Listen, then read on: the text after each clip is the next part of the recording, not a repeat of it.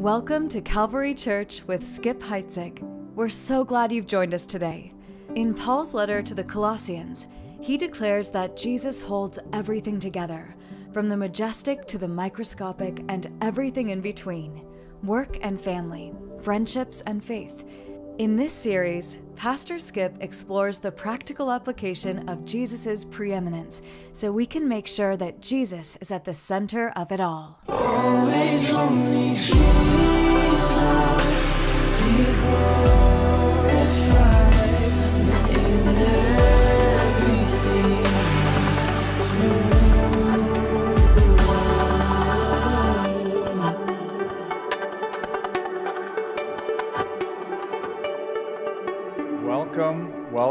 Welcome. Welcome to church. We're glad that you came. This is the very first of our weekend services, and we're glad that you've joined us. We're also glad that you've joined us online. We're glad if you're watching us in Santa Fe at our campus or on the west side at our campus, or if you're watching from England or Stockholm, Sweden, or Canada, or all the other places we get notes from. Thank you for joining us for Calvary Church at Home. Thank you for coming to the campus and joining us for our first feedback worship service. Yeah, we're gonna get that. So as they're getting that all dialed in, let me just make another pitch for Wednesday nights. Wednesday nights is the study that is sort of central to it's really my wheelhouse. It's what I love to do. It's verse by verse, chapter by chapter through the whole Bible. I had a visitor here the other night from Texas who watches us online, and she was a bit amazed that we have gone through the whole Bible like 4 or now 5 times. We're on that trek, and every verse of it. And so we want to invite you out. We're right at the point in the story when David will become inaugurated as the king of Israel. So you want to come out Wednesday night to get that. Turn in your Bibles, please, to the book of Colossians, chapter 1. Colossians, chapter 1. This is a series called Always Only Jesus. And turn to Colossians 1. Also, do you do this? Do you have like little pieces of paper in your Bible that you can put a mark, or you have these little ribbons? Put a marker in 2 other places, and that is 2 Corinthians chapter 5 and the book of Romans chapter 8. Romans 8, 2 Corinthians 5, just because there's supplemental material. Now, I probably don't need to tell you this, but we do exposition. So what that means is I am tethered to the text of Scripture. You don't go outside the text of Scripture when it comes to exposition because, and here's why we do it. We believe that no preacher can come up with something more profound to say than what God has already said in His Word. You don't need to hear the opinion or rally cry of some preacher. You need to know what God says in His Word. So that's why we're committed to expositional teaching and preaching. So Colossians chapter 1. Father, bless the teaching of your Word. We pray that we would grow in grace and knowledge. But Father, that we will grow to know you more personally and appreciate you more deeply. For we ask in Jesus' name. Amen. Any human relationship has tension. And not only tension, but it can develop into disagreement, annoyance, even anger. So there was a very famous Irish boxer who became a preacher. And he was setting up his evangelistic tent in a new city he had never been to before. He's getting everything ready. And in walk 2 thugs, 2 bullies. And they start heckling this preacher. They don't know his background. They just start heckling this preacher and saying foul things to him and trying to provoke something. Preacher just keeps doing what he's doing, getting ready for the meeting. And so one of these thugs comes closer and hits the ex-boxer preacher right upside the head on the cheek, on the right cheek. He shakes it off, sticks out his jaw and turns the other cheek to the left. The guy hauls off and hits him a second time. At that point, the preacher takes off his coat, rolls up his sleeves, and says, "The good Lord has given me no further instructions." And laid him out on the ground. We like stories like that because we, in our core, like the idea of retaliation and revenge and people getting what they deserve to get. But God has given us further instructions. And the further instruction is a word we're going to examine, the word reconciliation. That's where relationships that are broken get made right again. You've heard the term reconciliation probably a number of times in relationship to especially marriage, where a couple that is estranged decides that they are going to reconcile, or they have a disagreement even in their marriage. It could be a good marriage, but they need to reconcile because something has gotten in the way that has formed an obstacle in that relationship. That is what God has done for us in the substitutionary death of His Son, Jesus Christ. Reconciliation. We're going to look at Colossians beginning in chapter 1, verse 20, down to verse 23, but because the sentence begins in verse 19, that's where I begin. For it pleased the Father that in Him all the fullness should dwell, and by Him to reconcile all things to Himself. By Him, whether things on earth or things in heaven, having made peace through the blood of His cross, and you who were once alienated and enemies in your mind by wicked works, yet now He has reconciled in the body of His flesh through death to present you holy and blameless and above reproach in His sight. If indeed you continue in the faith, grounded and steadfast, and are not moved away from the hope of the gospel which you have heard, which was preached to every creature under heaven, of which I, Paul, became a minister. Reconciliation is one of the most descriptive terms for our salvation and the greatness of our salvation in the Bible. And that word, reconciliation, goes alongside other terms that most of us are familiar with, terms like justification or redemption or forgiveness or adoption. Now, those are Bible words. That's Christianese. And if you've been a Christian for any length of time and you've read through the Bible even once, you have come across these terms. John MacArthur, in his commentary, helps explain all of these great terms. He said, in justification, the sinner stands before God guilty and condemned, but is declared righteous. In redemption, the sinner stands before God as a slave, but is granted his freedom. In forgiveness, the sinner stands before God as a debtor, but the debt is paid and forgotten. In adoption, the sinner stands before God as a stranger, but is made a son. In reconciliation, the sinner stands before God as an enemy, but becomes his friend. So this is all about God becoming our friend, reconciling that which is broken. Great story. Our third president, you know who that was? Jefferson, Thomas Jefferson. Thomas Jefferson, our third president, was riding his horse with a group of people, a group of men, government men across the country, or across this part of the country where he was in the northeast part of the United States. And he comes to a river, and because of the excessive flooding, the bridge that they wanted to cross has been washed away, so they have to ford across the river on their horses against the current. So a few men venture out, and a few more men venture out. It's a pretty large group. But there's another man, not part of the group, watching all this from the shore, and he walks up to the horse where President Jefferson is sitting and asks him if he wouldn't mind helping him, ferrying him across the river. Jefferson says, sure, absolutely, hop on. And puts him on his horse, and Jefferson, the president, takes him across safely on the other side of the river. On the other side of the river one of the members of Jefferson's group goes to the man and says, I have a question. Why did you go to the president and ask him to help you? And the man was shocked. He goes, I didn't know it was the president. Keep in mind, there was no social media in those days, no news that people could really get a visual of who the president was, so he didn't know.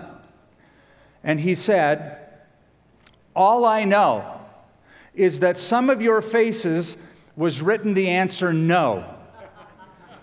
And on some was written the answer yes. His was a yes face.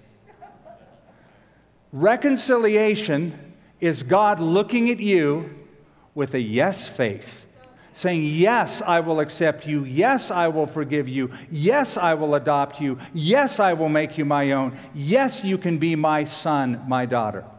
That is reconciliation. I want to give you 4 aspects of reconciliation. First of all, the meaning of it, then the magnitude of it, then the means of it, and then the measure of it. Let's begin with the meaning of it, and let's just kind of soak that word into our being. In verse 20, and by him, by Jesus, to reconcile all things to himself, by him, whether things on earth, things in heaven, having made peace through the blood of the cross, and you, who were once alienated and enemies in your mind by wicked works, yet now he has reconciled. Twice in the passage, the word is used. Paul uses it several other places. The word reconcile or reconciliation is a Greek word, katalasso. Katalasso is a word that means literally to change or to exchange. To change or to exchange. So the idea then is to change enemies into friends, or to exchange hostility for understanding and acceptance. That's the idea behind reconciliation. It is a word that is used to restore relationships between two parties that have formerly been at odds. It's moving from a place of separation to a place of restoration. It's exchanging fracture for fellowship. It's going from estrangement to endearment, even enjoyment. It's a full-orbed change that occurs, or exchange that occurs. Now, Paul uses the word in 1 Corinthians chapter 7 when he speaks about a wife being reconciled to her husband. He says if there's a woman and she's married, she should not depart from her husband. If she departs from her husband, let her remain unmarried or be reconciled to her husband.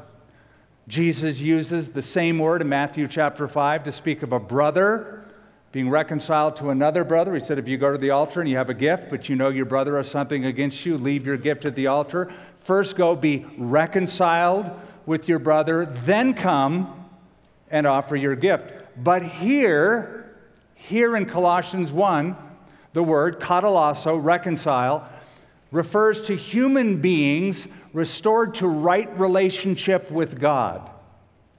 And because it is, Paul uses a slightly different word.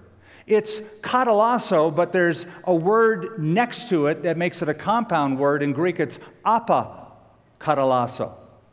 And that's a preposition attached to the word. Anytime in Greek you put a preposition and you stick it on a word like that, it is meant to intensify the meaning. So the meaning here, apokatalasso, reconcile, reconciliation, means to change thoroughly or to reconcile completely. And I think Paul uses the term especially here because, remember this group of heretics that are in Colossae, these would-be Gnostics who didn't believe that you could go directly to God, that you had to go through these emanations to get to God, and that if you want to be made right with God, you have to go through these steps. And Paul is saying, no, God by himself, with no help from any other emanation, thank you, is perfectly powerful and capable to thoroughly reconcile humanity back to himself. And by the way, when it comes to being reconciled with God, it's a one-sided process. It's a one-sided process. Notice in verse 20, and by him, that is, by Jesus, to reconcile all things to himself. And look in verse 21. You were once alienated and enemies in your mind by wicked works, yet now he has reconciled. When it comes to reconciliation, God is always, always, always the initiator. We love him because he first loved us. So God is the initiator. We are always the responder. The Bible never says we reconcile with God. The Bible always says God reconciles with us. 2 Corinthians 5:18, now all things are of God, who has reconciled us to himself through Jesus Christ. So God always initiates the move to restore what happened at the fall. That is reconciliation. Now, you might ask, why is that? I mean, why can't I make the first move? Why can't I reconcile with God? Why is it always God? Well, that takes us to the second part of the meaning of the word reconcile or reconciliation. In the Greek, the term katalasso was also used for financial transactions, and it meant a financial exchange. So, in exchange for money, goods and services were rendered in equal value to the money that was paid. When the transaction was completed, those two parties were said to be reconciled. And we happen to use that term in a very similar way today. We speak of reconciling our bank account. We speak of reconciling our checkbook register, if you still use checks, or balancing our online account so that it's reconciled. Same idea. So for God to reconcile with us, there must be a transaction that occurs. I just want you to hold on to that thought. For God to reconcile with us, there must be a transaction that occurs. So that's the meaning of it. Let's now look at the magnitude of it. And for that, I take you also to verse 20. And by him to reconcile all things to himself. All things to himself. Whether things on earth or things in heaven, having made peace through the blood of his cross. And you, who were once alienated and enemies in your mind by wicked works, yet now he is reconciled. So there's two categories of reconciliation. Number one, everything, all things, the universe, all created things. And number two, people in particular, human beings in particular. So first of all things. God's ultimate plan is to restore creation because a curse has been placed upon it because of the fall. So you remember how the story goes, right? When God first made stuff, he looked at it and said, what? It's good. God saw all that he made and said, behold, it is very good. But it didn't stay good long, did it? It went from good to bad, and a curse fell upon humanity because of Adam and sin, and good creation was marred by bad action. Man's curse brought sin and the need to reconcile creation back to God. Now, I asked you to put a marker in Romans 8, so turn to Romans 8 just for a second, and let's get some supplementary material which will help us understand. Romans chapter 8, verse 20 is where I'm going to begin reading, just a few verses. For the creation was subjected to futility, or a curse. Not willingly. There wasn't any creature that wanted it. No animal said, I'll sign up for a curse. Not willingly, but because of him who subjected it in hope. Because the creation itself also will be delivered from the bondage of corruption into the glorious liberty of the children of God. For we know that the whole creation groans and labors with birth pangs until now. We know what happened. We know the story.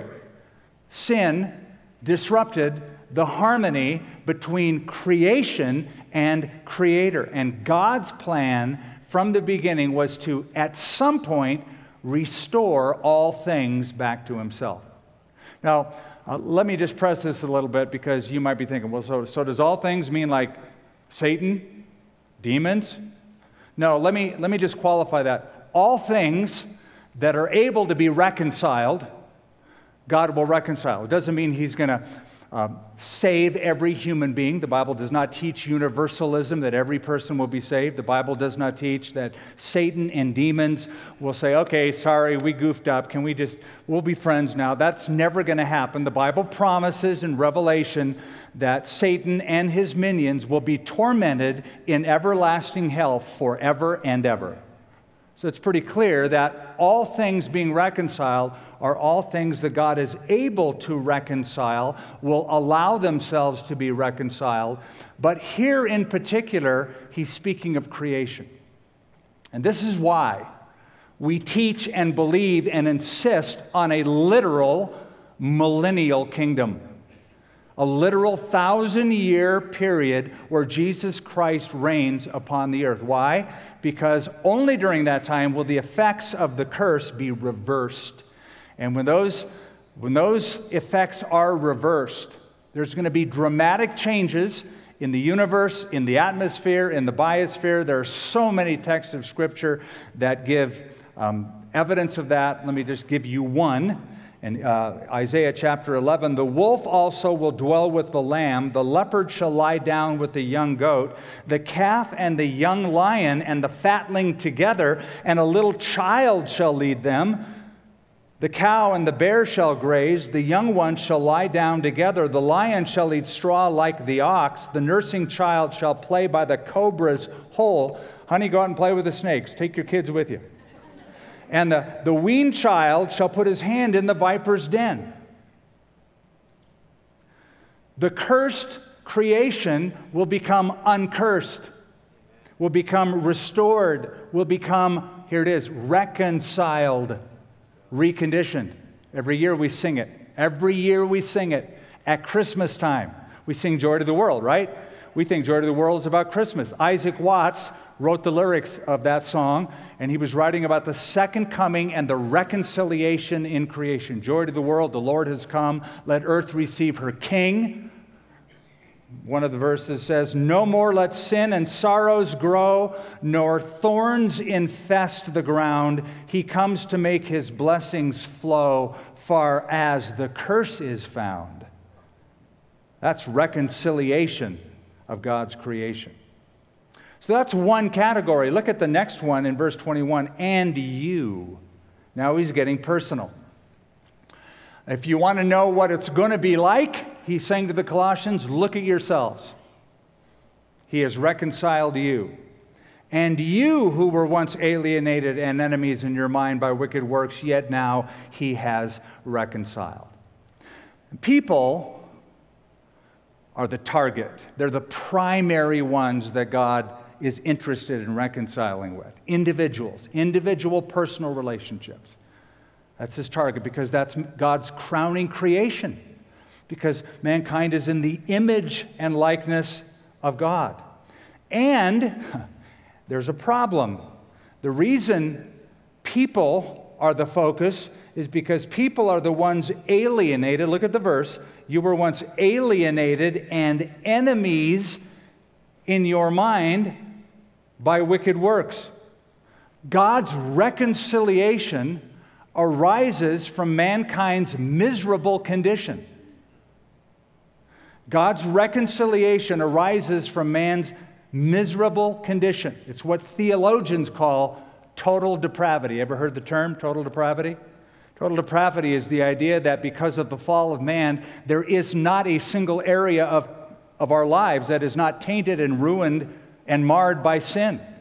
The idea of total depravity isn't that we are as bad as we can be, that we're the worst possible people we can be. It means we are as bad off as we can possibly be. Before God, we are as bad off as it possibly gets. And the word here is alienated, estranged, separated from God. It's a persistent condition. Hostility to God that begins in the mind, according to Paul here, and ends in our actions. It begins in the mind. Here's the problem. People hate God. Do people hate God? Yeah, people hate God. And you know why they hate God? The text says, wicked works. It says in the Gospel of John, men love darkness rather than light because their deeds were evil. They love darkness rather than light because their deeds are evil. So they want to hold on to their stuff, their sin, their activity. They don't want anybody, any deity telling them, you need to change your lifestyle. And you bring God in, and God will confront you with the alienation factor, that things have to change. So that's total depravity. Alienated begins in our minds.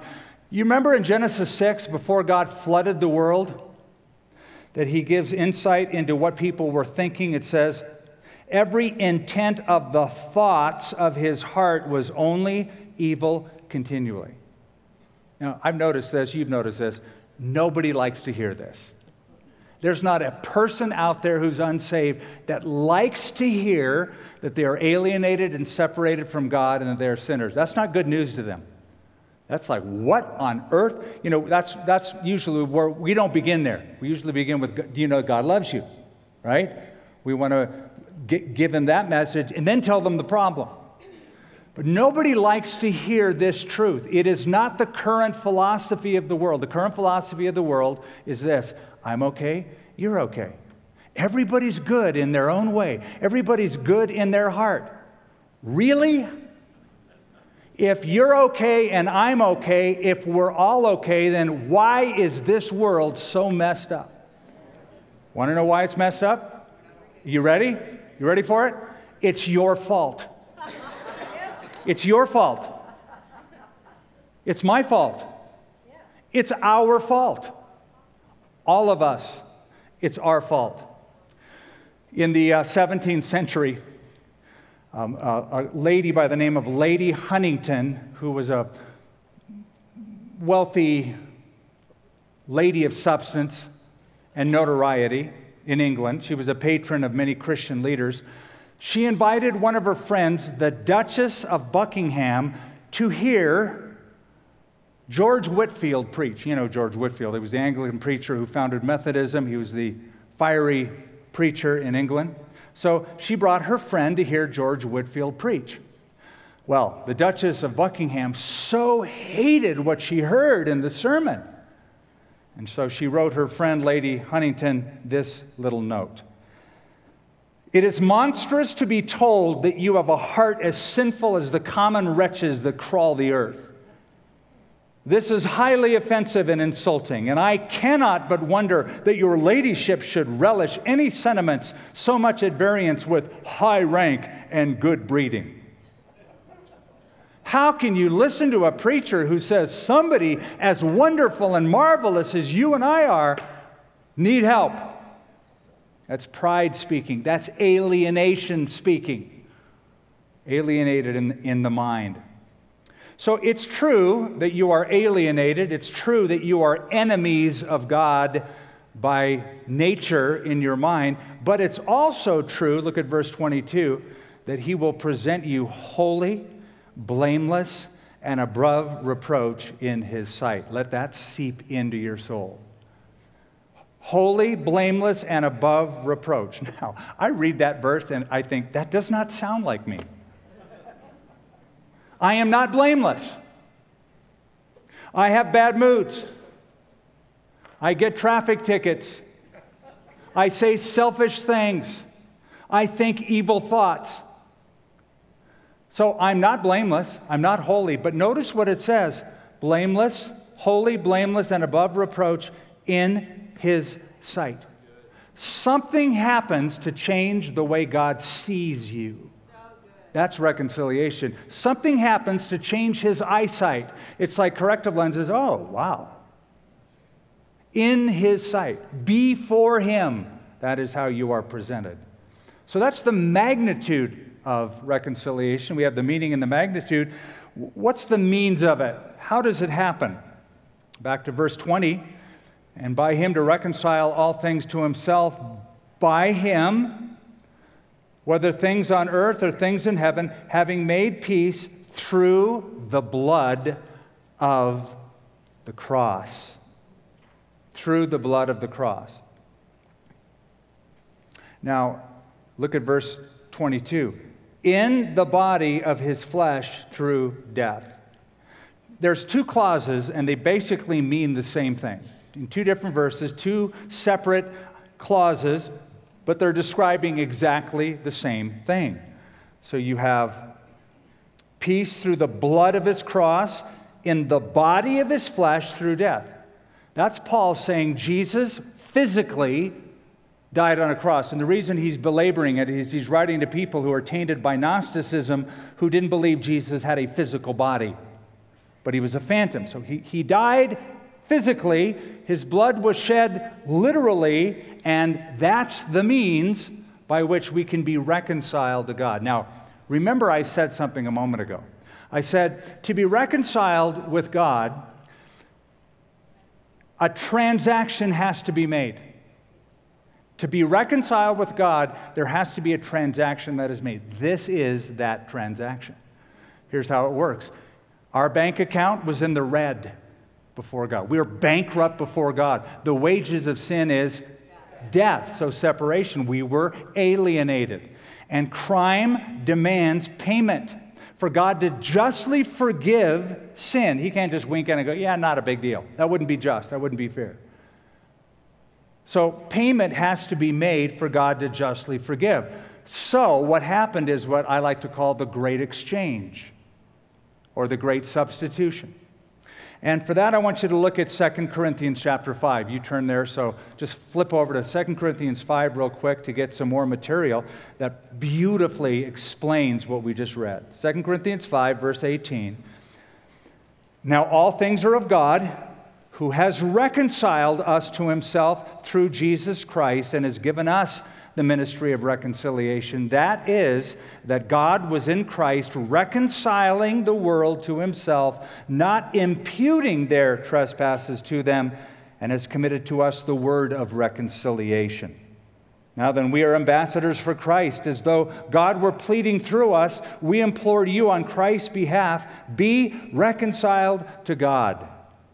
For he made him who knew no sin to be sin for us, that we might become the righteousness of God in him. Now, on the surface, that's an awkward statement, not easy to understand, but there's a principle at work here. It's called the principle of imputation. Imputation, or putting something to somebody's account. So, Jesus stood in for us, took the blame, took the rap, took the punishment. He became proxy for us.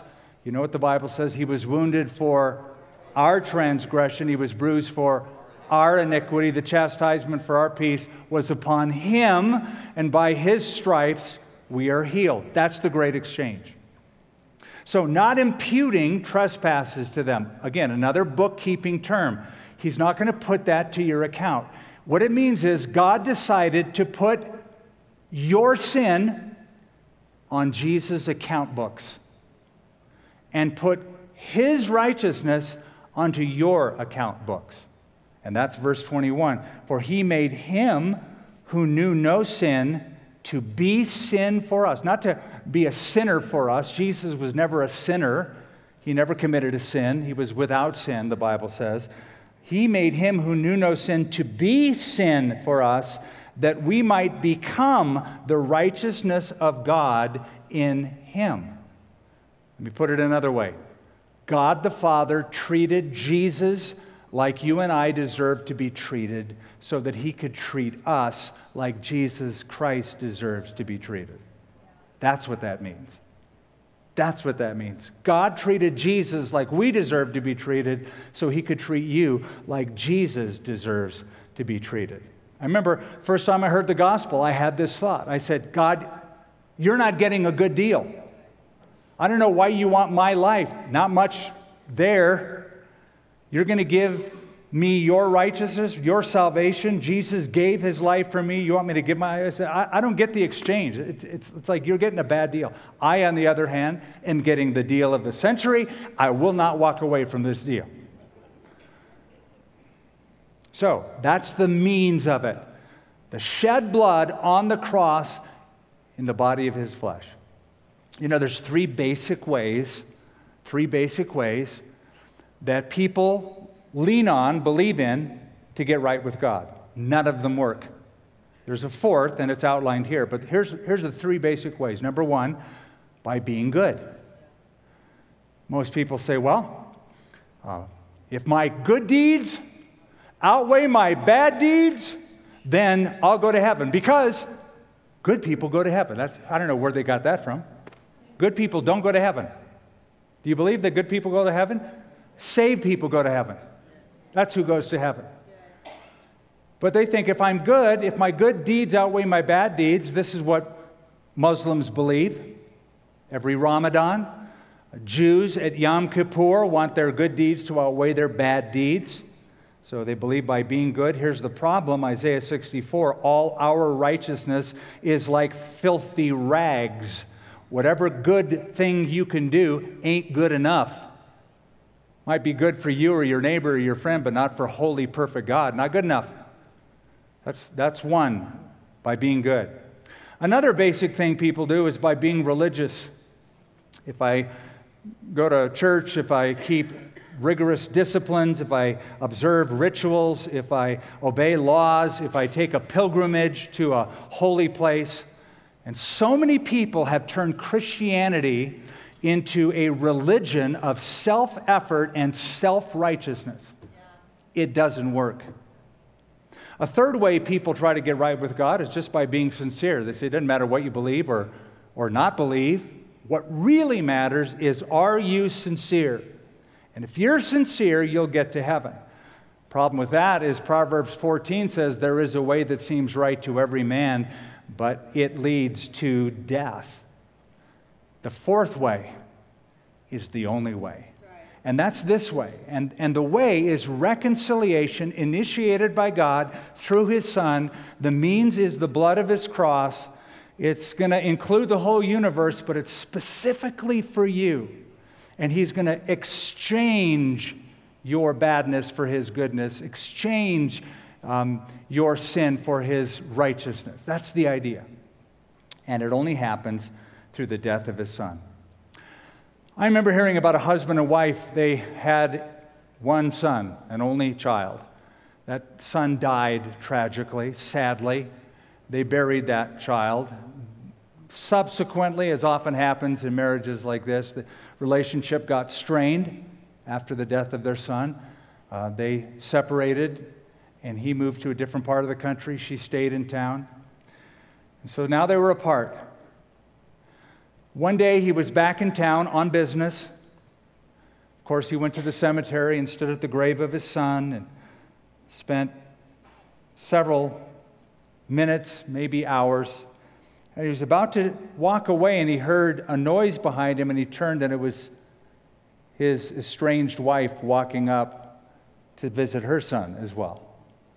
When they saw each other, their first impulse was to separate, to kind of go back. But then they grabbed hands because there was something they shared in common. What they shared in common was a dead son. They both had interest in that grave, and they reconciled over the death of their only son. Our reconciliation took nothing less than the death of God's only son. And that is the means of our reconciliation. So that's the meaning, the magnitude, and the means. Let's close with this, the measure of it. Look at verse 23, which closes out this paragraph. If indeed, so all this is great and true and cool, if indeed, I don't like that word if indeed you continue in the faith, grounded and steadfast, and are not moved away from the hope of the gospel which you heard, which was preached to every creature under heaven, which I, Paul, became a minister. Sort of sounds like a contradiction of all that has gone before, or at least in addition to grace. It almost sounds like Paul is saying, now once God has reconciled you, you got to work hard to keep it. Now, that's not it. Paul is simply being practical. Paul is giving us a gauge a way for us to measure our lives to see if we really are reconciled to God. He's not saying you become holy and blameless and above reproach by your devotion. He is not saying that you as a Christian may or may not continue in the faith. He simply, by this statement, assumes that you will. Because you've been reconciled, he assumes that you will continue. In fact, the best Greek construction of this sentence reads like this: if indeed you continue in the faith, and I'm sure you will, and not moved away from the hope of the gospel which you heard, which is preached to every creature under heaven. So here's the point. The gospel doesn't work like magic. You still got to cooperate. Your will is still involved. And here's the simple measure. Here's the measure. Here's the gauge. Real faith leads to real results. Those real results become the gauge of real faith. It's that simple. Real faith produces real results, and the real results become the measure, the gauge of real faith. One of the most sobering facts in the Bible is that not everyone who thinks they're saved is saved. Not everyone who claims to follow Christ and be a child of God really is. Jesus said, many will say to me in that day, Lord, Lord. And Jesus will say to them, you know what he was going to say? Depart from me, you workers of iniquity. I never knew you. So one of the marks of being converted is staying faithful. Conversion leads to continuity. Salvation leads to service. That's reconciliation. And that's the gauge. Oh, I'm reconciled to God. Look, I see the evidence. I'm not perfect, but I'm growing step by step. Yeah, I'm not what I could be. I'm not what I should be, but I'm not what I was. Amen. That's the gauge. You can see it. It's evident. I want to close with this story. A building engineer was up on a scaffold, 3-story high scaffold. The engineer slipped. They were at a construction site. He fell. It appeared that it's going to be a fatal fall. 3 stories on a scaffold, lights out. We're going to bury this boy. And he plummets to the ground. Below him on the scaffold is a worker, a laborer, who looks up as he is falling down, realizes that he is standing exactly where the engineer is going to land. Something came over him, and he braced himself on the poles of that scaffold, and he absorbed the full impact of the fall. The man fell on him. The impact slightly injured the engineer who fell down, but severely hurt the laborer. Several bones were broken, and after he recovered, he could no longer work. He was severely disabled and handicapped. Years later, a reporter found that man, that worker, now handicapped, and asked how the engineer has treated him since the accident. He was wanting to write a story. And the man said, he has given me half of all he owns, including a share of his business. He's always concerned about my needs, never lets me lack anything. Almost every day he gives me some token of thanks or remembrance. You see, the engineer who was saved became the servant of the one who saved him. That's the gauge. That's the gauge. Our gauge, our measure to see if we are really reconciled to God and not just spouting off, yeah, I follow, I believe, is this. You continue in the faith, grounded, steadfast, and you're not moved away from the hope of the gospel which you heard.